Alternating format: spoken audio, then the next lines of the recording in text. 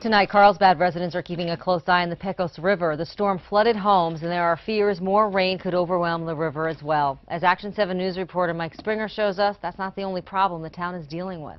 This is one of the many roads closed here in Carlsbad. If you look over this way here, you could see clearly why that is.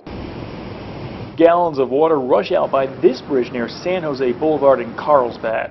Parts of it have buckled and caved in after the heavy rain and flooding that's pounded southeastern New Mexico.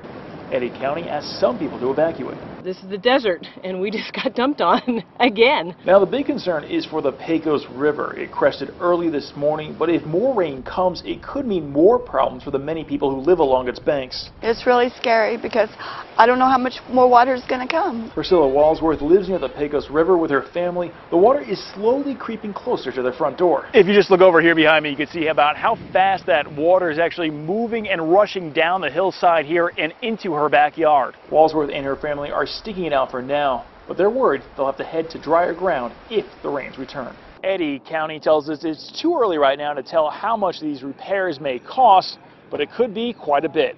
Reporting in Carlsbad, Mike Springer, KOAT Action 7 News. Schools in Carlsbad were closed today but are expected to reopen tomorrow. Because of the flooding, officials want anyone who lives along the Pecos to boil their water just as a precaution. And a Red Cross shelter is still open tonight at Carlsbad High School on Church Street for anyone who needs it. About 24 people stayed there last night.